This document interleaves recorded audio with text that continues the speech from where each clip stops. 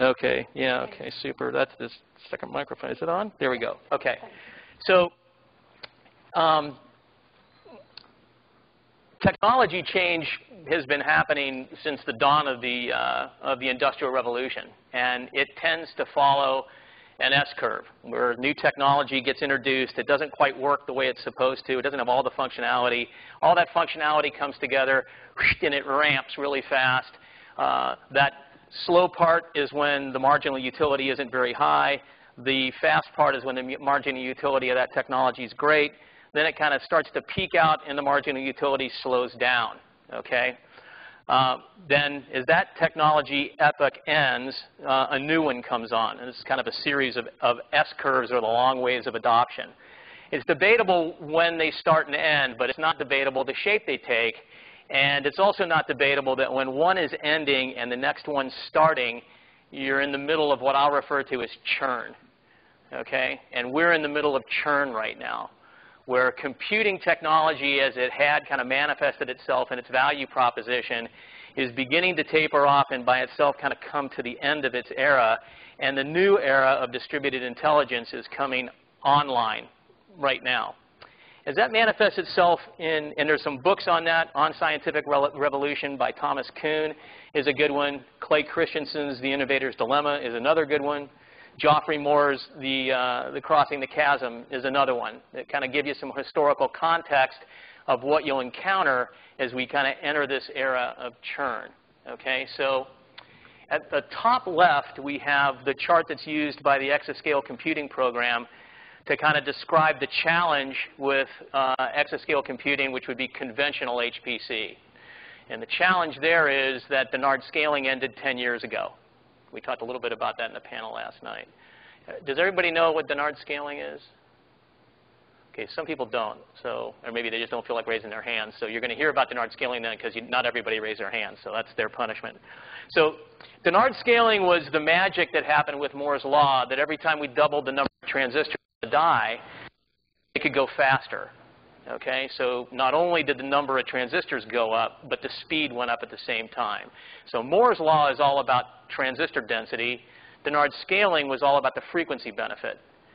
Unfortunately, leakage entered into the equation pretty heavily at the end of the 90s, and in the early 2000s it became a real problem, and Dennard scaling, which was the doubling of frequency that you got about when you doubled the number of transistors, that whole phenomenon, that physics phenomenon ended. And with the ending of Dennard scaling on this chart, which you might not really be able to see, so Moore's law is the magical red line on top, and the frequency per core is the blue line right underneath it. And you see that line flattens off. And you also see the number of cores, which was the black line on the bottom, accelerate dramatically. Okay, so the way that vendors overcame the fact that the cores couldn't run any faster is we added more, because we have more transistors. The problem is, if you have code that relies on single-threaded performance because of Amdahl's law, you have a problem, because that part of the code isn't getting any faster.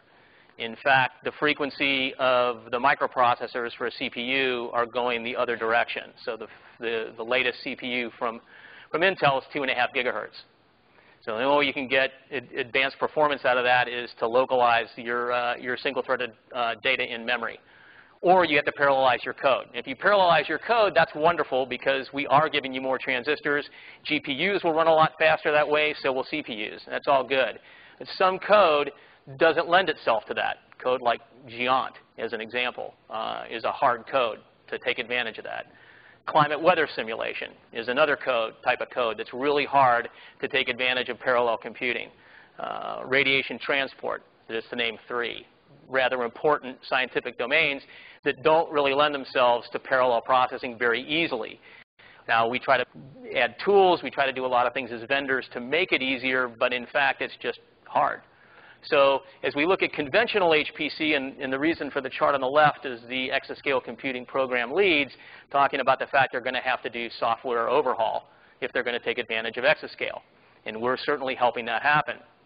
But in some cases, as we've engaged with some of these applications, that software overhaul starts to look like trench warfare, where we lose a lot of bodies every 100 yards of progress we get moving forward with these codes.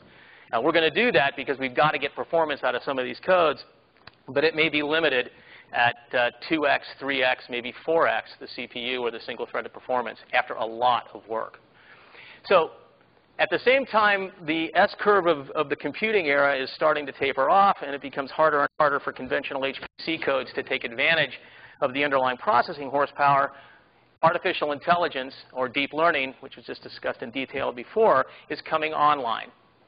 And much like every other time you have historical innovation, we're at the bottom of the S-curve for artificial intelligence. It looks really powerful. We've got some great examples I'm going to talk about here in a few minutes, but not all of the features and all the functionalities there yet. We're still at the bottom of the S-curve. So this is the kind of commentary to the 800 people. So you will get pushback from the people who are who develop their careers on the S-curve to the left. If you are on the S-curve to the right, they will tell you how the stuff you're doing just won't work, how it just, that'll never go. Just like some executive said about, I don't know, 10 years ago, how in the hell can you ever sell a cell phone without a keyboard for $500? You've got to be kidding me, right? No, the use case changes, right? The way that a cell phone, a mobile phone gets used is different. So what you start to see is adaptation will happen, and the artificial intelligence capabilities will evolve. I mean, we're at the very beginning right now there, where we have, for HPC technology, we've been at it for 40 years, and there's some great stuff there, and more great stuff is still yet to come. The other thing that's happening is the emergence of cloud computing. And I saw a lot of talks yesterday, and I'm sure we'll hear some more, about the way I think this community, who pioneered the grid, are, I think, on the forefront within the HPC community of trying to take advantage of some of the cloud technology. I would say embrace that as aggressively as you can. It'll make it a lot easier to kind of keep pace with some of the other things that might be slowing down. So we see these kind of three things happening, and the opportunity here for us is to take advantage of the change as it's occurring. The other thing that's happening, and you folks are right in the middle of one of these big experiments, which is the high luminosity LHC, there's a tremendous volume of data that's coming available to all of the scientific community. So you guys get 10x more with high luminosity LHC. ITER is going to throw off a ton of data as they get a 30x increase in power. The square kilometer array radio telescope comes online in the next 10 years. It has like 10x increased fidelity and an exabyte a day. We've got personal genomics and cryo-electron microscopy technology, which is coming online in the area of biology. So there's all this rich, high-fidelity data, which historically might have been a problem, because how are we going to process all that data? But artificial intelligence loves lots of data. In fact, the more labeled, high-quality data we have, the better the results of a neural net. So one of the things that might have been inhibiting the capability of this new technology would have been the availability of high-quality data, and there will be a lot of it, which I think otherwise would have been problematic. So based on the panel yesterday, when I start to talk about AI and the vendors talk about AI, there's a feeling like we're all AI. Like, well, you forgot about HPC, Tom. I was like, well, no, I started my career in HPC. I wrote my first program in 1978 on batch cards. Okay, I love HPC. And actually, I kind of like Fortran too, but you know, you need to move on. And we certainly need to move on from batch cards. But HPC is great, because the algorithms that I worked on back in the late 70s and early 80s got refined. Runge-Kutta algorithms got a lot better. HPC got refined and adapted, and there's phenomenal results that you get from codes like Genie, the Cactus astrophysics simulation. I mean, the list goes on. There's 2,500 applications in HPC, and they do phenomenal physical representation of the universe in silico. That's tremendous. But there's some limitations with HPC, not the least of which is its batch-oriented nature. There's a strong capability with AI, which is coming online. We've got new methods. It handles large volumes of data really well.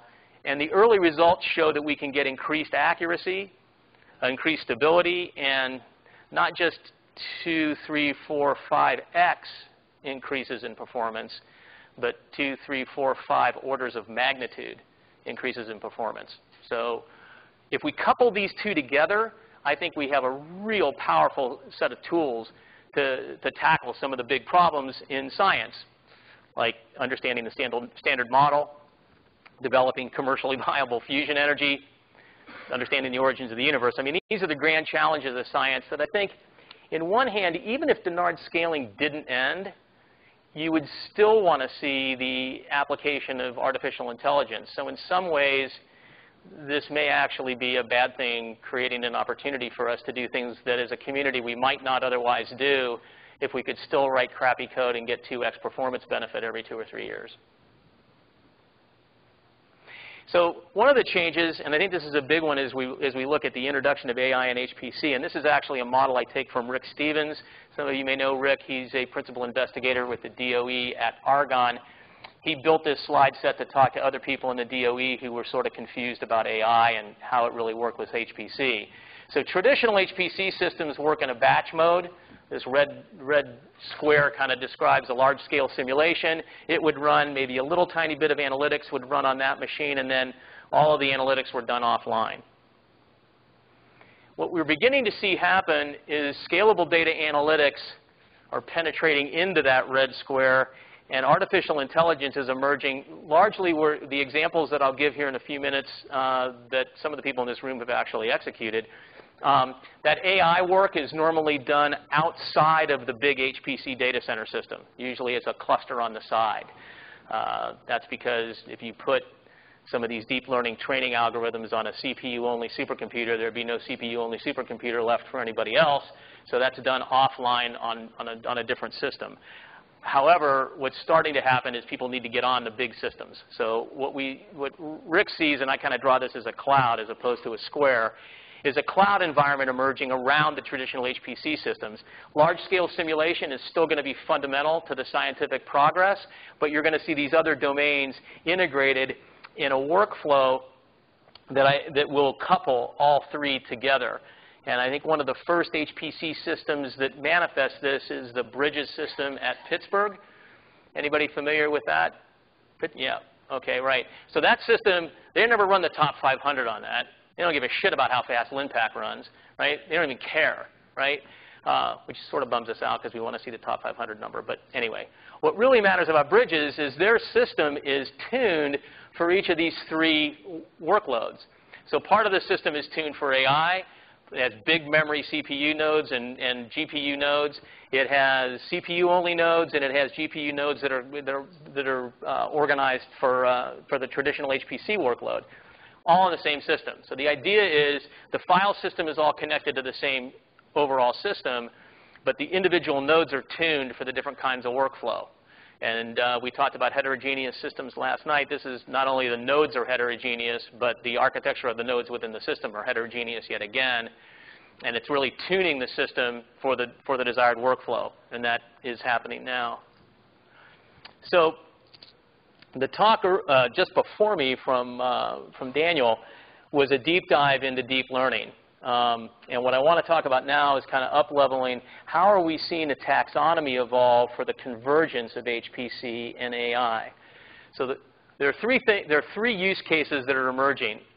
These kind of collapse some other use cases underneath them. But overall, for all three of these, which would be modulation, augmentation, and transformation for us, is simulated data and experimental data are combined and used to train a neural network. The resulting inference engine is then applied in these three different ways. The one way is modulation. So here you've got a trained inference engine. In many cases, the examples are trained with simulated data, which is great because it's labeled and it's already, it represents the physics because you ran the simulation. So you actually develop the simulation ideally to train the neural net. Once it's trained, you can then use the inference engine, which typically runs as accurately but orders of magnitude faster, in between other simulation runs. So typically what's done is in a Monte Carlo type sweep is you'll run the same simulation with different input parameters over a wide range of possible options and then look at the envelope of data to see what might have happened physically. In this case, what happens is as opposed to running the full simulation each time, you'll run a high-resolution version of the simulation a few times, and in between that, you'll run the inference engine or the neural net. in place of that. So it's not like we got rid of the simulation. In fact, you need the best simulation performance possible to train the neural net, and then you still use it as part of the overall scientific discovery process. Augmentation is where you would take that neural net and embed it in the existing simulation. So you could conceive of an application like Giant, which has some semi-empirical parts in it already. If those happen to be computationally intensive, replace those with the inference engine. So you're still running the full simulation, but inside of that simulation, you're running the neural net where it made sense. This hasn't been done at large scale yet, but it's really intriguing, again, because of the trench warfare that some of the developers are engaged in right now with things like climate weather simulation, which are really hard to make progress with given the nature of those codes. Rather than throw the whole code out or simply use it as training, use it in conjunction with the neural net in a more integrated way. We haven't really, I don't have an example for that, but it's one that we're investigating now. Transformation is one where we actually couple the batch-oriented training type or the long-scale training application with the inference engine in a live either clinical environment or in an experimental environment. So that's transformation, and the reason I think that's really important is because, and I'll get to this a little bit later, in many cases, funding sources, when they look at high-performance computing, kind of don't get it. They don't see why high-performance computing is important because it happens off somewhere. And the batch-oriented simulation happens, and then somebody goes and gives a paper talk, and it's like, well, it's kind of disaggregated from real either clinical delivery in the case of medicine or the delivery of a better product. This example is multi-messenger astrophysics. So what I'm going to do now is give a survey result. This is going to go fast because I only have 10 minutes, and many of the people that did this work are here. But I want to give you a survey of what's possible with the convergence of HPC and AI. So multi-messenger astrophysics is one of the 10 big ideas at the National Science Foundation. The idea here is you couple the LSST optical telescope with maybe a space-based optical telescope, SKA, and a gravitational wave observatory. And you then hear gravitational waves and look to see if you can't see optical phenomena that might have been the result of the following result of the physical phenomena that would result when two black holes collide. So today, that's intractable because the way the LIGO experiment, which is the Gravitational Wave Observatory, processes data is like CERN. They have a trigger-type mechanism at the source. Once that filtered data is processed, it's then sent off to a grid. The grid processes the data, and about a week later, a discovery happens. We saw a gravitational wave. Einstein was right. Everything's great. People go get a Nobel Prize. That's wonderful, but you couldn't really control an optical telescope a week and a half later with the result that happened at the Texas Advanced Computer Center on their supercomputer system. So what the folks did at NCSA is they took a simulation. It does not run on a GPU because it's one of those simulations like Giant and the climate weather simulation that's very hard to parallelize. It's called Cactus. They developed a training data set with that and then applied that to neural net. The neural net, which framework did they use? I forget the framework. So they have the commercial optics. They used MXNet because it's Wolfram's down the street. So they used MXNet. They trained a neural net. They then took that and applied it and compared it to the parameter waveform matching. So the performance of the neural net is 100 times faster than the CPU on another CPU. It's 4,750 times faster on a P100. Now, yesterday in one of the talks, somebody got a little grumpy because the GPU was being compared probably unfavorably to a lower powered CPU. And that's a fair, actually, that's a fair complaint. In the case of 4,750 times faster, I don't care. Give me the fastest CPU out there. Maybe it's 10 times faster, so it's only 475 times faster. Still, it goes in under 6 milliseconds, and that's fast enough to execute in real time.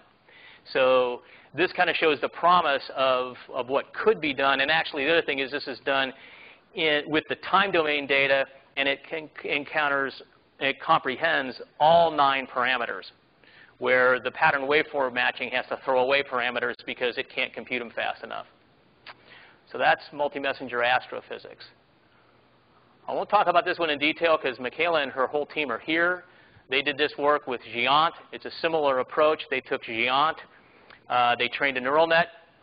They took that trained neural net and compared the performance and stability to the original Giant code.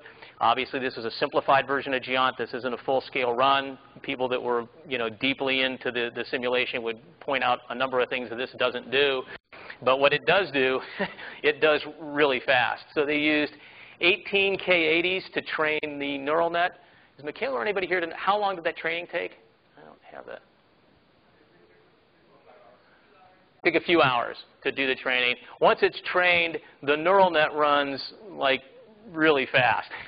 It's another 5 orders of magnitude, in this case, faster. So it's more than 4,750. It's 5 orders of magnitude faster than the original simulation, depending on the batch size. So there's a lot of qualifiers here. By no means is this absolutely conclusive that we throw Giant away and do everything with neural nets.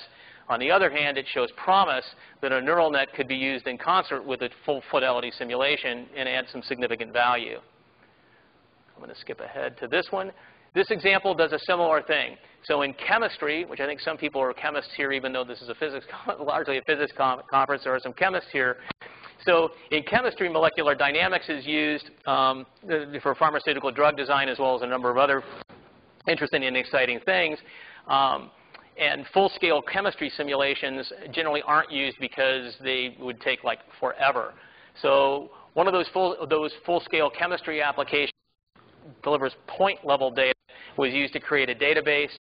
That point-level data was then aggregated and used as training data. That training data was used to construct a neural net. You've seen this model now before. The neural net actually was used in place of a molecular dynamics simulation. So the quantum chemistry simulations are a higher fidelity. This was used for the type of simulation that's used for the drug design, which is lower fidelity because of the time it takes to execute.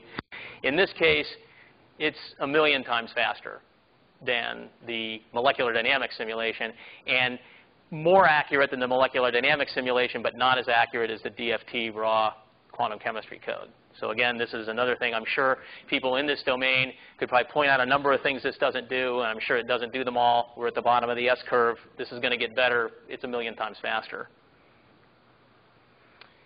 Actually, this work was done by people in this room. This was the first example I saw that was published or publishable, where a neural net, in this case, a neural net that looked very similar to the image type processing neural nets that were used in commercial space, was applied to a real physics problem.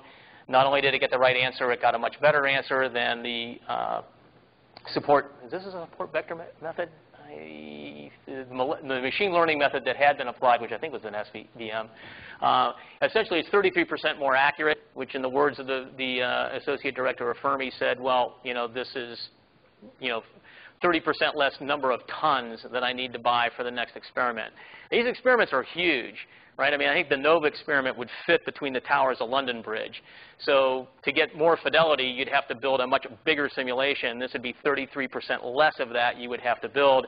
And I know this is super attractive for the folks that are doing Dune, because that's an even bigger experiment, and these are really expensive, and being able to get more value out of them is kind of a no-brainer. There's some work in progress that's happening. This is climate weather. Climate weather simulation for fog detection is way outside of the bounds of the current simulations, because the microclimate where fog really happens is way inside the 2 kilometer by 2 kilometer resolution those simulations are capable of. They're using those along with some other experimental data to see if they can't do better at the Zurich airport. If this works, this could be pretty exciting. This is a work in progress. It's not done.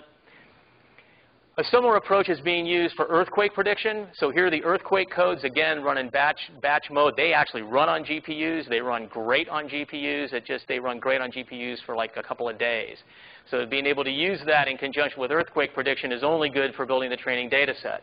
What's being done here is some of that data, along with some seismometers, which are being placed on utility meters in Southern California, are being used and experimented with things like Shazam for earthquakes. So if you're familiar with the way Shazam works, the little micro tremblers that would be going, being collected off the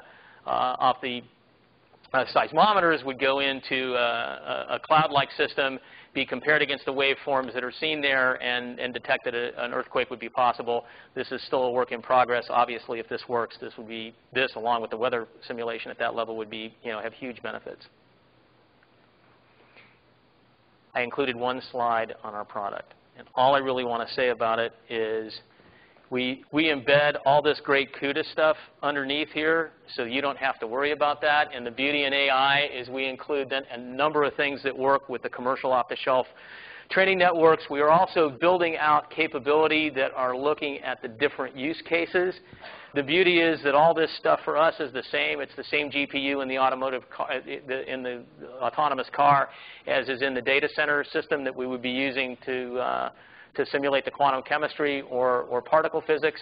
So we can reuse a lot of that technology. And we're real excited to get your feedback on how this all works.